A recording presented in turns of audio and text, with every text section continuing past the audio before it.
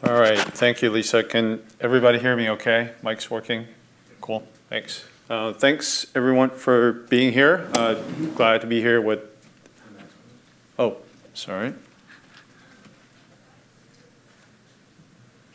All right, you're going to have to forgive me because I'm a Mac user. What do I do? Go into a presentation mode. Just try F5. Oh. There we go. Yep, cool. Thanks, Steven. So I'm here with Steven today, my partner in crime, I guess, to talk about NFV testing. We have a couple of organizations. One's called ETSI. It's a standard body that started a lot of the work on NFV. And OPNFV, this is an open source project that got started about 3 years ago. Just quick show of hands, like who's already familiar with OPNFV? Like who's heard of it? Fair number of you. So I'm not going to go into a whole lot of detail. I won't necessarily bore you. So both organizations have been involved in NFV testing for a number of years, and we've had a number of events over the past couple of years. We'll talk about some of the work that we've done and some of the collaboration that we're looking forward to do. So OPNFV, like I said, is an open source project. It launched in September of 2014. And what's different about OPNFV compared to a lot of different open source projects is that our focus is more on integration and testing. Like projects like Open Daylight or OpenStack, I mean, they're more focused on like traditional software development. Our focus is more on integrating different components. OpenStack obviously is a key component, like Open Daylight for SCN controller, ONOS, OpenContrail. We heavily use things like Ceph, DPDK, and KVM. Like all these components are integrated in our project, and we do a testing to make sure that it meets a lot of the telco requirements. For those of you that are not, I mean, people familiar with NFV in general, like so I don't need to go through that. So this is a genesis of our project, and we have like people like Tetsuya here who's been involved in founding of our project. What a lot of especially the service providers noticed was that, I mean, there are a lot of components that are out there in open source environment, like a lot of the projects I mentioned, but there was no open source project focused on integration. So that's our goal, and to do a rigorous testing to make sure that we meet the telco requirements. Or service provider requirements in general. And as part of these integration and testing, after our first release, Arno, we started this discussion in late 2015 about we need a formalized like event or activity where community members and others can come together to do a lot of these interoperability testing, and that's how the PluckFest got started. So I'll just jump to that really quickly, and I'm going to quickly skip through this since a lot of you guys are already familiar with OPNFV. So what is a PluckFest? So we wanted a venue or event where people can get together for about a week and work on a lot of the interoperability issues or questions or challenges. Things like, OPNFV, our releases, we put all these components together, integrate them, do some of our testing. But how does that actually work on different hardware configurations? Try to do this deployment and testing on a variety of different hardware, and even try to mix and match some of the components. For example, what happens? We obviously, I mean, one of the earliest SCN controller that we used was Open Daylight. Rather than using a vanilla Open Daylight, what happens if you plug in a commercial product that's based on Open Daylight, as an example? Like, how does that work? And obviously, the big thing nowadays, or it's been discussed for a long time, is VNF onboarding. Like, how do you, or what happens when you deploy a VNF application on top of a platform like OPNFV? So this is sort of what we wanted to accomplish when we kicked off the PluckFest discussion a couple of years ago. And a couple of things I wanted to point out. This is a public event. This is open to anybody. You don't need to be a member of OPNFV project. It's free of charge. So starting with our first PluckFest we had last year, we have participation consistently from a lot of non-members and also from service providers. I mean, the one we just had in Paris, couple of months ago, we actually had a service provider, Deutsche Telekom, that participated for a few days, and they're not even a member. They just heard about the event from a lot of their friends at Orange and other carriers, and it was really nice to see. The only requirement, there's no cost and fee in terms of participating and no membership requirement. The only thing we require is that when you register, you just click the box saying, I accept the rules of engagement for the PluckFest. And the rules of engagement is pretty simple. I assume this presentation will be loaded somewhere. That's a live link to the document. Basically, the rules of engagement it's a roughly page and a half. It's not too legalistic. It basically talks about two things. Like one is that just because you participated in the PluckFest doesn't mean that you can go out and say our product is certified or approved by OPNFV. I mean, that's not the intention of the activity. So that's one item. The other is we want this event to be a place where people can come and experiment and see how things work.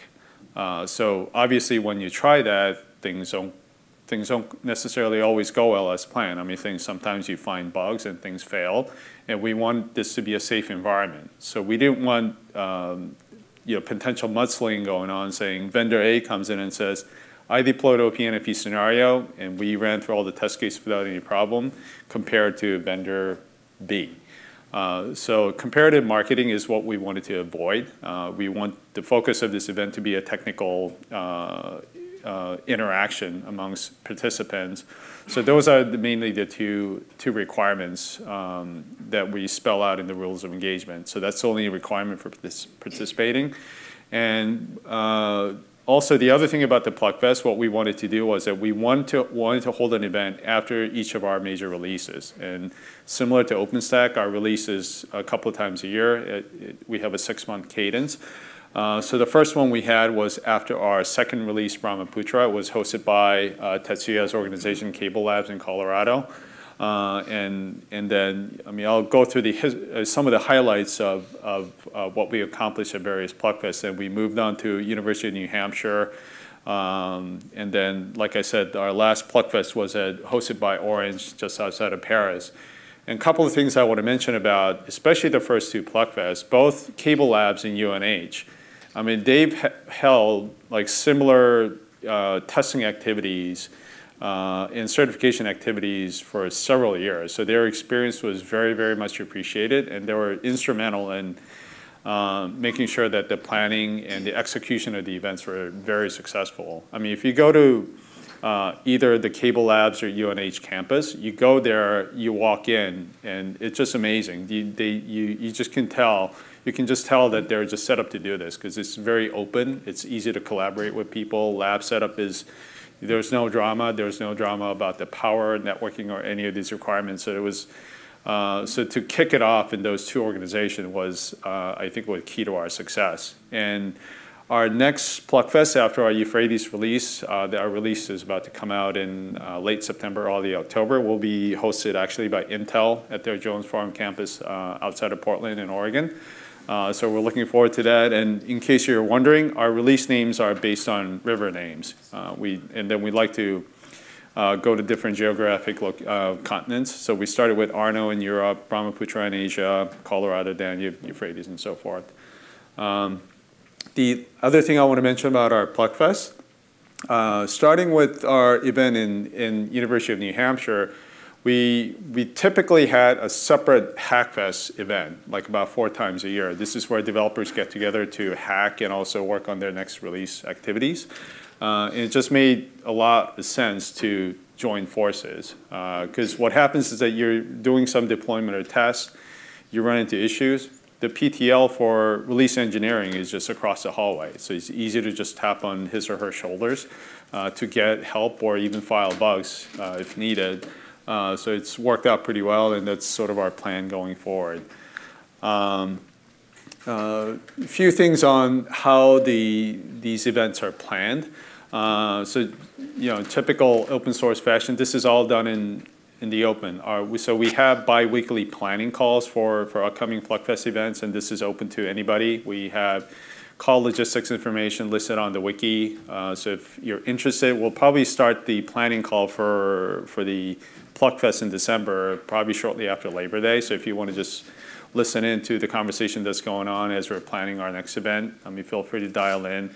And most of the activities actually happen on the wiki in terms of who we want to recruit for our next event, what kind of testing we want to do, some of the test cases, what kind of hardware and software resources we're going to have available. So that's done mostly on the wiki and also on the planning calls. And also the communications during the event. I think we started, Tessia, correct me if I'm wrong, I think the first event we had about 50 people participating, and it grew to about like a 90 was our last one. So the communications can be challenging when people are doing a lot of work, and then it's hard to keep track of what all activities are happening, so the communication is pretty important. We do mainly two things. One is that when we kick off the event on Monday, after some opening, welcome speeches from a couple of people, what we do is I literally go around the room in an auditorium like this with a microphone and ask some key people from each member companies or different projects that they're representing to talk about what they want to accomplish during the week. I'll just stick my microphone to Stephen and say, Stephen, what did you bring this week, and what do you want to accomplish? And we try to take copious notes of that on the wiki. And then we revisit that list when we have our daily huddle at the end of the day. So we want to talk about, I know Stephen wanted to do a multi-site deployment. We want to hear about the progress he's made on like Monday evening, any issues that he ran into, any learnings, and also especially we want to hear about bugs. Like if you found bugs on like Funk Test or any of our projects, that's what the Pluck test is for. We want to surface that and learn from those bugs. And typically, by the time we do our daily huddles, like somebody's already opened up a Jira ticket so that somebody can work on and work on those bugs. So that over the past 3 years, I think we made some tweaks here and there, but I think it worked out pretty well. So that's how we.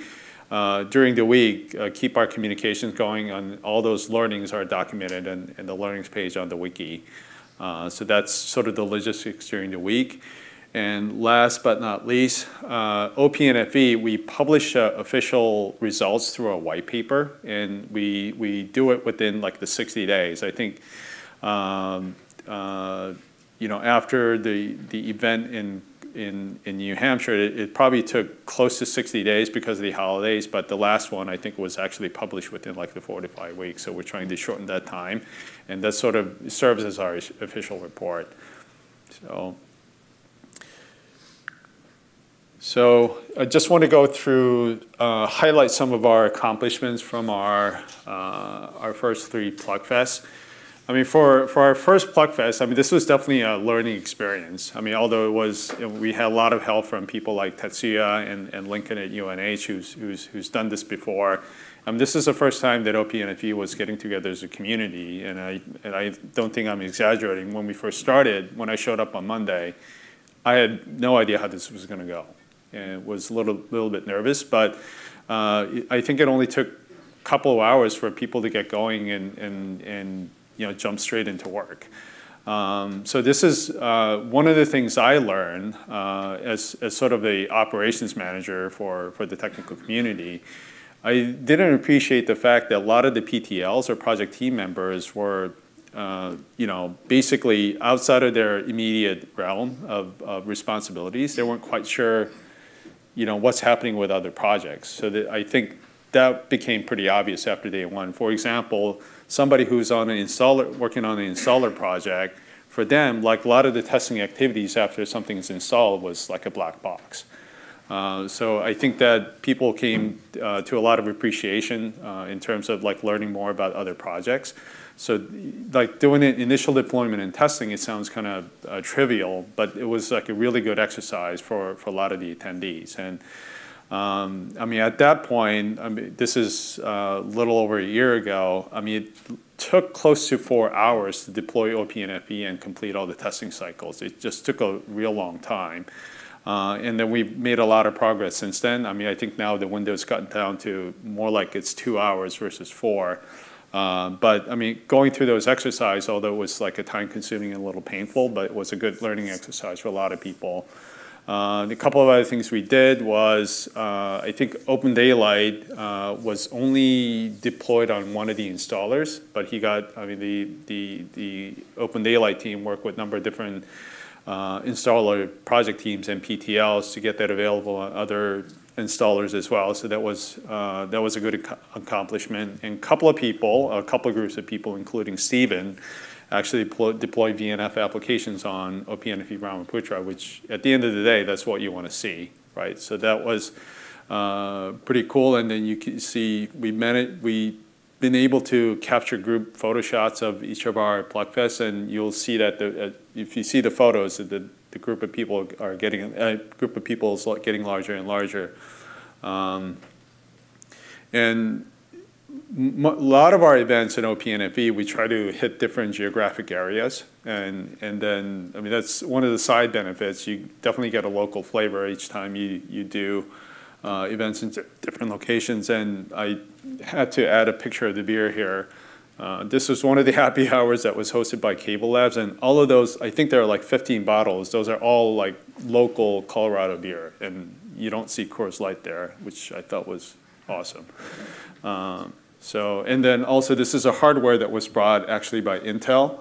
It was a nicely packaged, all they need to do, they shipped it like this, and all they need to do was basically plug in the cables, right? And I think this is one of Steven's colleagues from China swapping out one of the hardware. I think they were doing like encryption or security testing, right? So nice, real nice setup.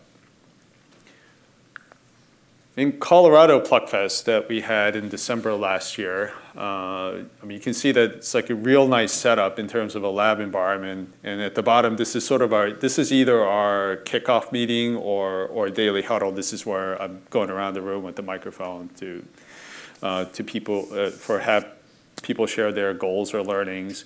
So this is the first event where we had the OCP-based hardware show up to OPNFV community. So both Lenovo and Nokia brought their OCP-based hardware. So it's sort of first opportunity to marry open source software and open source hardware, which we thought was cool, and it was very heavily used. So the picture's a little grainy, but like the two big boxes on either side of the picture here, like one next to these two gentlemen and one by the window. These are OCP hardware, and they were very heavily used and was popular places. I think you may have even done some testing on Lenovo hardware, right? So that was really cool. And then I think, yeah, Nokia definitely brought their OCP hardware again to Paris. So the work is ongoing in terms of verifying OPNFV platform on OCP hardware. The second key thing that we did was integrating OpenO. OpenO is now part of ONAP, but the first integration of Nano component with OPNFV. We had an army of people from OpenO, both from China Mobile and Huawei, participate, and they were able to accomplish that within a week, and even do a nice demo at the end of the week. So that was really nice to see. And the final item is what Steven and Wind River team worked on, basically multi-region deployment. I think, Steven, correct me if I'm wrong, you had Titanium server running in your lab in Santa Clara, somewhere nearby, and then you had OPNFV Colorado deployed on one of the servers at University of New Hampshire. We have them we do a couple of different things, but we have them, and I'll talk about that a little bit in the lab section. Yeah. Okay, so, and then, I mean, the basic key point is that you had, two OpenStack instances running on different regions, but sharing key OpenStack resources, right? So I think it's like a very, definitely interesting exercise or experiment that Wind River team did. So that was our second Plugfest last year, and oops, sorry, I guess I moved forward too quick. Our last Plugfest in Paris, as you can tell, the group shot's gotten more impressive. This is the first time I think Orange, hosted an event for developers, and this was like a public event. I mean, they've obviously done a lot of testings internally with vendors and invitation basis only. But this is like a first public event they held, and I thought they did a phenomenal job. Even the layout of the facility, as you can tell from the photo, is like pretty open, like easy to collaborate with people.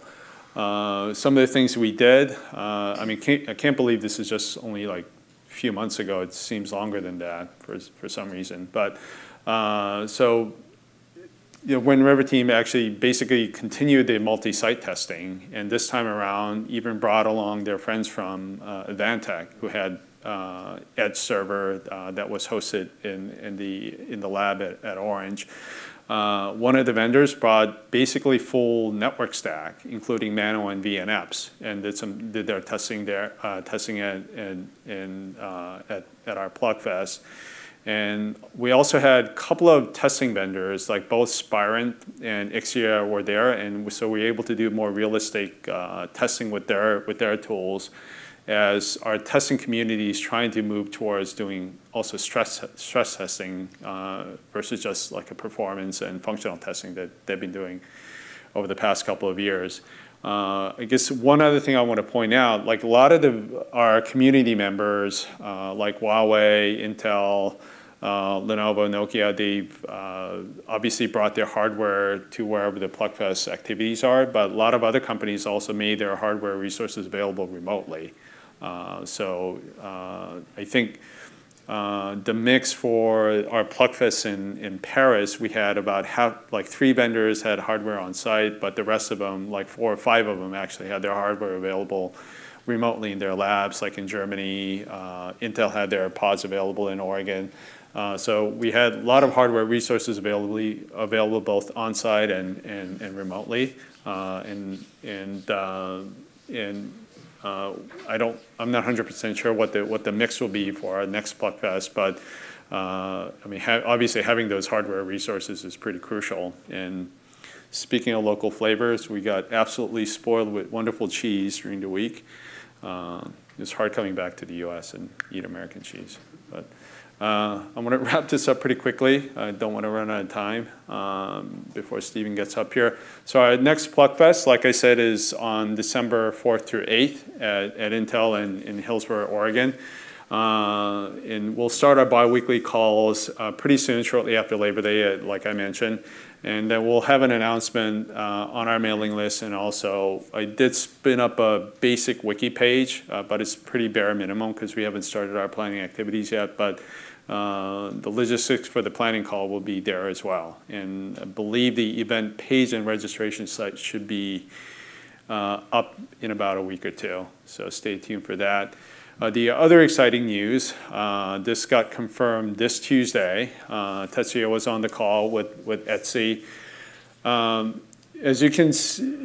As you'll hear from Stephen's presentation, I mean, basically both OPNFV and Etsy are trying to solve the same problem, right? And then does it make sense to have our own event that's separate from Etsy? So we've been talking to Etsy about trying to co-locate at least one of the events per year. And we finally found a date that works for both organizations in June. We'll be back in France at Sophia Antipolis at the Etsy facilities. So I think Etsy PlugTest that Stephen's going to talk about in more detail, it's 2 weeks long. So I guess the first week will be Etsy PlugTest, and the following week and first week of June will be a combined event. So we're extremely excited. So you'll probably see more announcements on that in the next few months. And then we want to keep collaborating with other communities. We obviously be working very closely with OpenStack and Open Daylight, but other communities that we're starting to talk to, like ONAP. And also continue working with OCP as well. So, Stephen, I think I may have eaten into your time.